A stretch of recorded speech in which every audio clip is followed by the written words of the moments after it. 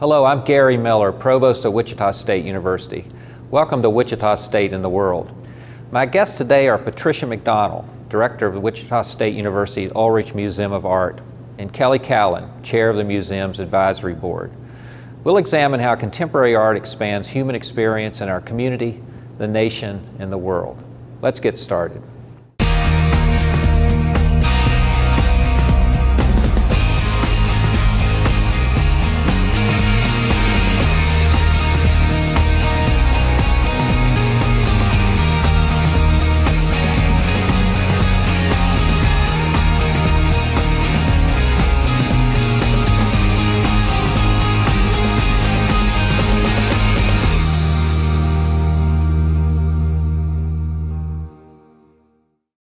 Welcome to Wichita State in the World. My guests today are Patricia McDonnell, Director of the Ulrich Museum of Art, and Callen, Chair of the Ulrich Advisory Board. Welcome. Thank you. Welcome. So we're sitting here, this is not our usual studio. We're sitting here in the Ulrich Museum. We are. This is wonderful. Tell me about this room. We are in the Joan S. Barron Gallery, as a matter of fact, thanks to a very generous patron. And we're in a gallery where we display our permanent collection on an ongoing basis. This is actually a somewhat new installation. Every year we change out the work from our collection that we show and we present it thematically. So, pretty cool space, kind of nice TV studio. One of the things that's interesting, as a University Art Museum, we focus on modern and contemporary work.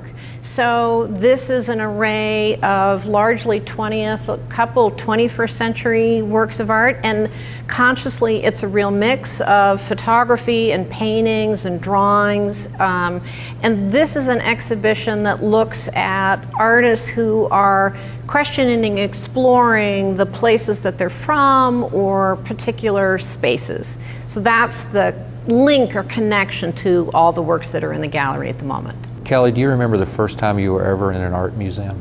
Actually, I was brought up in art museums, and I was brought up at the Wichita Art Association, now the Wichita Center for the Arts. And I also remember going to the old art museum, the original building, when I was growing up. So my mother was very into the arts, the visual arts. My father was into the performing arts, so I did both growing up. So you started so early, you don't remember the first I have no idea. What about you, Patricia? I would say ditto. I was born into a family that just went to art museums, you know, the way some people drink water. So I live in it now professionally because it was such a comfortable place growing up.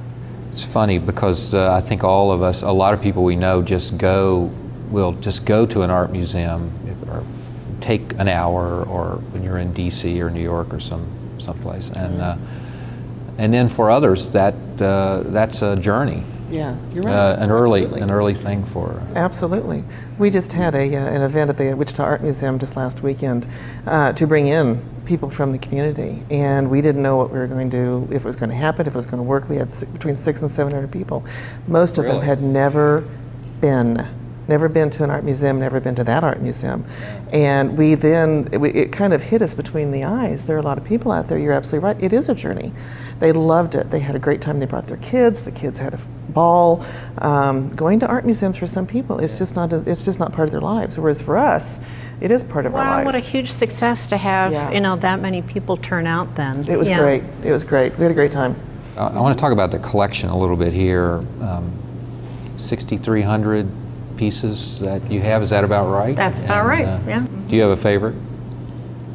Well, the political answer is a parent should not play favorites with their children. What you could say is, I have a favorite, just not tell us what it is. I'll tell you the work that I am most impressed by coming here to take the directorship of the Ulrich Museum of Art, and that's the Jean Murau mural that we have outside on the facade of the building. It is a monumental piece. It's 28 feet tall by 52 feet across, and it's the single work in our collection that absolutely puts our campus and our city on the map in the art world. And to think that the initial leadership of the museum here on campus had the vision to take on that kind of ambitious project. I mean, this is a work that was tailor-made and custom-made for the Ulrich Museum and for Wichita State University. So if you ask me what I'm most impressed by, that absolutely is the work I would name hands down. We need to talk about that because I know you're very involved in restoring that work. And I assume that's a huge project. There are a couple panels that have been taken off. Some of our visitors would notice that we're working on it. We're researching it at the moment. And yes, like anything that lives for 30 years or so in the elements outdoor, then maintenance needs to happen. And that's something that we're embarking upon and really creating the right path, the right course for treatment. I think everybody at the university feels that's a precious resource for this university. And it is. Actually, what I remember when I was thinking about coming to this city, to Wichita, I saw an image of it on the Chamber of Commerce website. So it's not just this university, it's really the city, and I would say the region that's embraced that work. And for a community our size to have something that important is very unusual. It does impress an awful lot of people when they come and see it, that they cannot believe that we have a Miro in Wichita, Kansas. It impressed me. Yeah. And I know we always drive, that's the first place we go when we drive visitors around. That's good to see that. To see that. Well, and I would say for viewers of this program who aren't aware, Jean Miro, Spanish artist, an exact compatriot or in the same time frame of Pablo Picasso, centered his life in Paris, internationally important, so huge, and that we would have such a prestigious artist with a commission here in Wichita at the end of his career is extraordinary. This collection does it have themes? Is it a general collection of art? We focus on modern and contemporary, and we focus on modern and contemporary, I would say, for at least two reasons and perhaps a number more.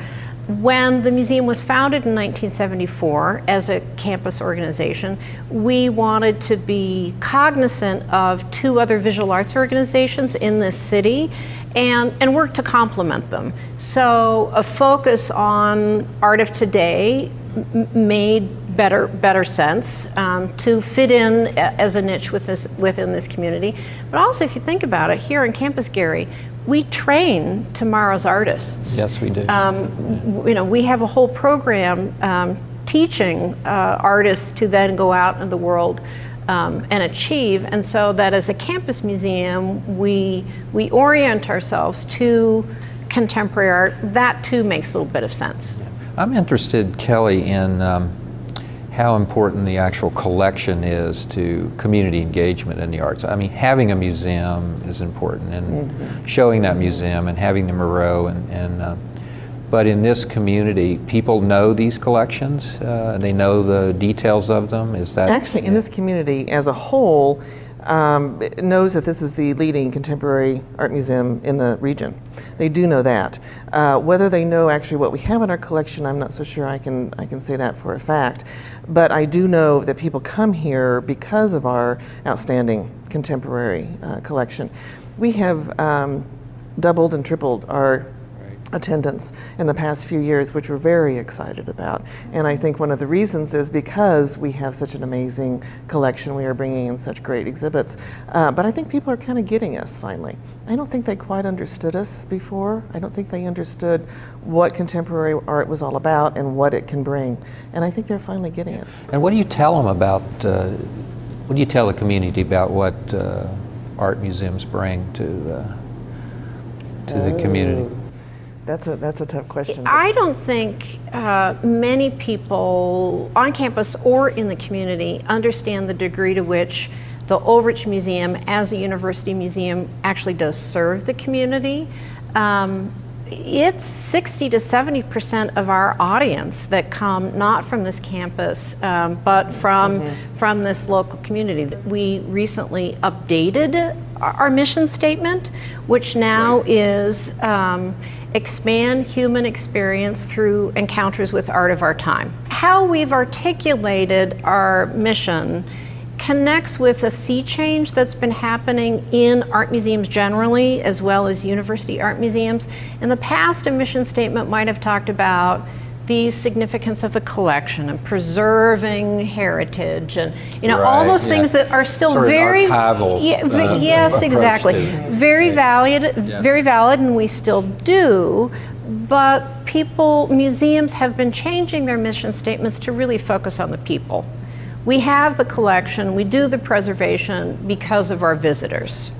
And even the art museum, the Association of Art Museum Directors is currently changing their mission statement, their vision, and they're changing it to making art essential to everyone.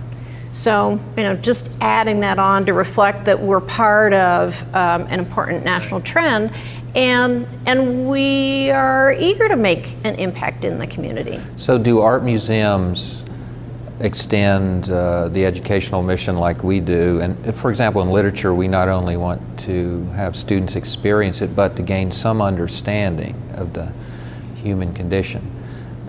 Is that part of your mission too? Not only to experience art, but to use it to gain some understanding? Oh, absolutely. I think the mission of any art museum is educational at its core.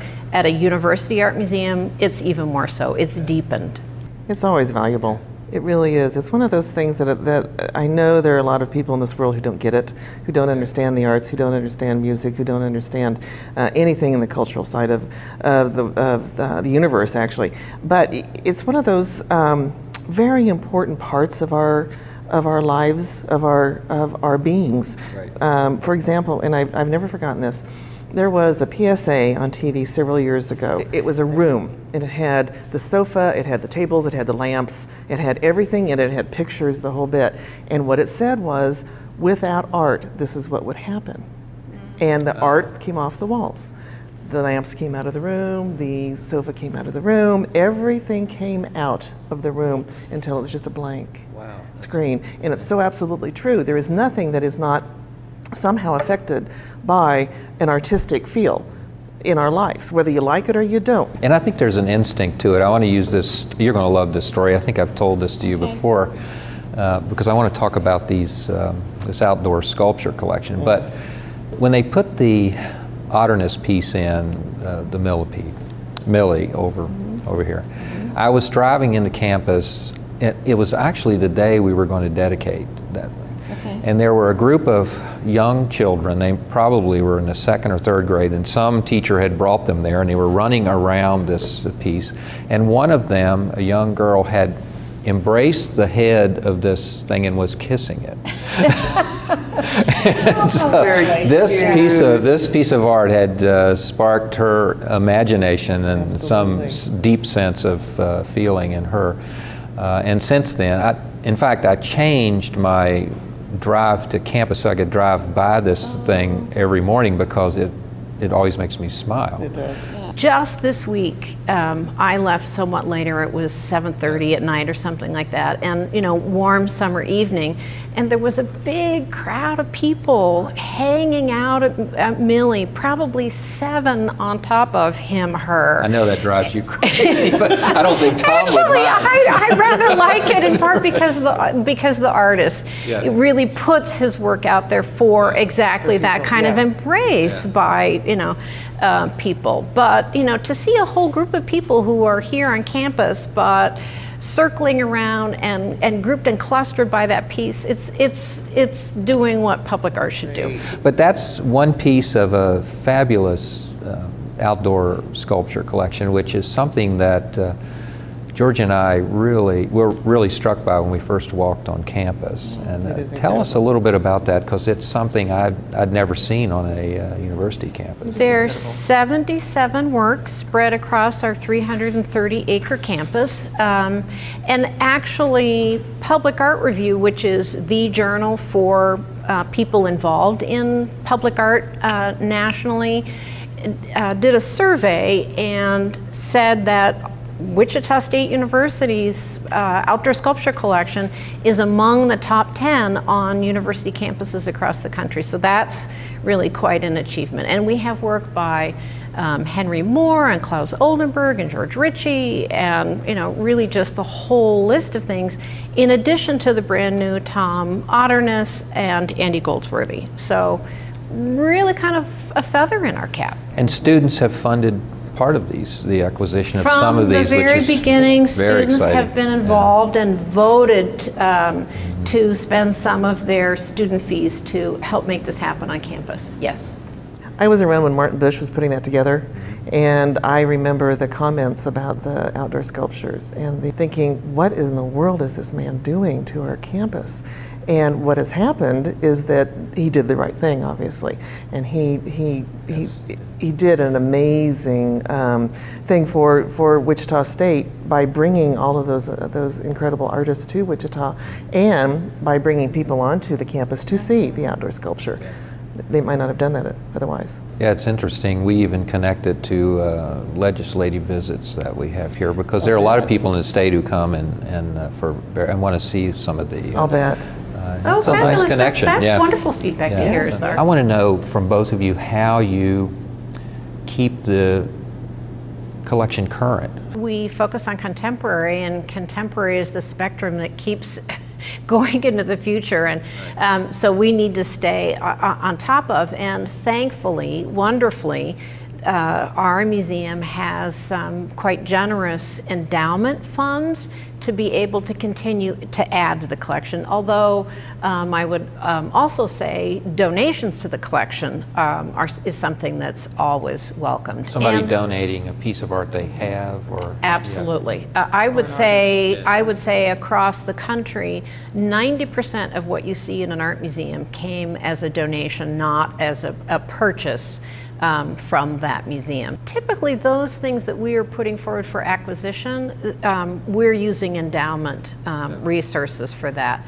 But every once in a while, there's a different kind of project that really connects with the passion of a particular individual. We had someone this last year who helped us acquire more Gordon Parks photography. Gordon Parks is very important to this university because we acquired his papers, and they're in the university archive. As that happened, the Ulrich Museum only had 4 photographs. If this university has just become what I would call Gordon Parks Central, if you are a scholar or an artist who is interested in parks, you're going to come to Wichita State at a certain point. We need to have a collection of important stature that complements the archival collection. So we are working to build that collection, and I'm proud to say we now have 25 photographs by Gordon Parks. I know that you've been very supportive of the museum, and we very much appreciate that. And I mean, how important is that to museums, this community support, individual support? It is very important to any cultural institution, especially because they don't seem to be as supported as much as other organizations, other nonprofits. Those of us who do understand what is going on here, we all love it, and we all wouldn't do anything else but be here. We think this is an amazing museum. We think Patricia is incredible, and we think that that she has done amazing things for not only the university but also the community. Well, and I would send compliments right back to Kelly. She and her family are a long time and very generous supporters of the Ulrich Museum and the campus, and she's one example of really a fabulous circle of patrons that this museum enjoys. This seems like there's a wider variety of events, different kinds of events. Absolutely. Better events. Right, and, right. We attribute that to her leadership, yes, but we it's do. also yes, we do, whether she wants to know that or not. But yes, we do. As I mentioned before, our attendance has doubled, tripled, whatever. Actually, a lot of that's because of what she has done, and that is something we had to push for. When I started 10 years ago, 12 years ago, we had to literally push to get people in this door, and we had to tell them how wonderful the Ulrich was. Well, now they know that because they know of all the wonderful things that are going on, and Patricia's done it the right way. She has gotten people in the door for the right reasons, and that's what we needed. One of the things I think is interesting about this programming, Patricia, is the emphasis on the artist.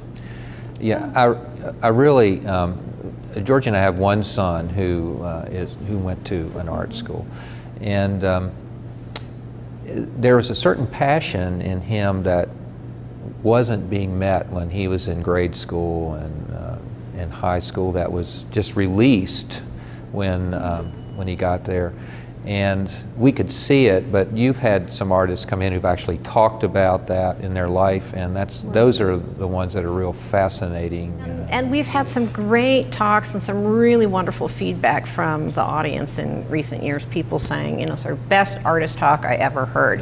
We think we have one of the best music and visual art and theater programs in the country. For a young artist, a painter or a sculptor in that program, how important is the relationship with the museum? There's just no replacing a direct, first-hand encounter with a work of art. And that's true whether it's music or theater or the visual arts, and it's oh so important for the visual arts. So that we have here on campus, immediately adjacent to where the students are going to classes, an opportunity for them to conveniently drop in, you know, even if they only spend 10 minutes sort of en route between classes, to have a deeper engagement, maybe come back a couple of different times because one particular work of art, it just arrests them in some way. Then another opportunity that we have at the museum is internships. We take a good number of students under our wing on an annual basis. Another program that we've initiated in recent years, Gary, is something that we call University at the Ulrich. A faculty member is able to bring their class here to the museum. We work with them in advance to identify a handful of things that we will put up for them and them only in the conference room. We reserve it for them and their class for a week. And they are able to bring students in and use work of art to have a different kind of perspective, a different into whatever the content of that particular class is. And all English 101 classes are now taking part in this program. That's something I just learned. That is fabulous. What about introducing young artists who want to be professionals to communities of art lovers? That is, I think, probably one of the reasons why we had such a large following in the beginning, was because of the relationship between the School of Art and Design and the Ulrich. We did have actually even an organization called the Equinox Society that got community members involved in both entities. And it was a great idea. It was wonderful, and people really wanted to see the two together. They wanted to see the young artists, what they did in their creativity. They also wanted to see how it would work here. It is a big deal to the community. You can see that in action, really, when there are events here and students are showing their work, and community members like you and others are discussing that, and you can see they're a little tense. It's like an oral exam almost, but I think there's so much learning going on. It's true. Well, and that's really putting your finger on something, Gary, in that it's the art that you have on display, it's the incredible speakers that and programs that you have that you present, but it's something that I also call the art tribe. It's the events, it's the openings that are parties, and you know, Kelly used the word following. The Ulrich has a following of people who show up and want to be counted and, you know, see and be seen. And for the young emerging artists, being part of where the action is they find it here at the Ulrich. This is a cultural epicenter of the city. I mean, I come up here for concerts and art showings all the time. I actually teach at Collegiate, and our art teacher always brings students out here to do a sculpture tour, and it's an incredible collection that's right here at Wichita State University, and we're so lucky to have such forward-thinking people right here in the heartland. I used to live in Dallas, and anywhere you go in Dallas is a 45-minute commute. So I live in Belle Plaine at the Bartlett Arboretum. I drive up here as often as I can. It's just a 20-minute commute, but it's worth it because of the incredible opportunities to see art, to hear great music, and I'm so lucky to have these two different experiences. I'm not an art major or anything like that, but I think it's pretty interesting to see some of the art pieces and some of the story behind the art. It takes you have a different interpretation. When you first look at the art pieces, you thought, well, this is how it looks like to you. But then when you read the narratives or the explanation, it's, oh, wow, this is how the artist thinks. Yeah. The one cube, Dusted, that it really interested me. It's still sticking with me. I don't quite know what to think of it. It kind of disturbed me a little bit, but that's why I think art should do it. It makes you feel something. There's a core of people that are passionate about the arts and are willing to experiment in the sense of coming to listen to groups you've never seen before, look at art you've never seen before, and to experience that. Unfortunately, something about a college campus that insulates itself, and people don't seem to like to come on campus for events unless it's athletics. And so this is really drawing people into the campus to see what Wichita State has to offer and what if we can promote in the sense of the arts and the culture that reside right here. I'm concerned about art in schools. Seems to be the first thing to go. It's always is. What do we do about that? It's interesting. The Ulrich has a program whereby we provide bus reimbursement. If you are a classroom teacher really in our metropolitan area and you don't have the resources for a field trip simply to pay for the school bus, we'll help you with that. We'll take care of it. The Ulrich is always free. We really want to make an impact on the community and help enhance the quality of life overall. Again, Wichita State University and urban serving. At the Ulrich, we like to seed participating in the arts and museum going. And the studies tell us that the best and most effective way that you can do that is expose children early on in life. So our intention with paying for the school buses is that we can get the youth of Wichita, not just once, maybe twice or 3 times across their K through 12 education to come to the Ulrich and have that positive experience at an art museum. What a great program. You have been wonderful. Callen, thank you for your support of this museum and your work. Thank you for coming. Gary, thank you for your leadership on this university campus. Yes. So we appreciate it. Yes. And thank you for joining us for Wichita State and the World.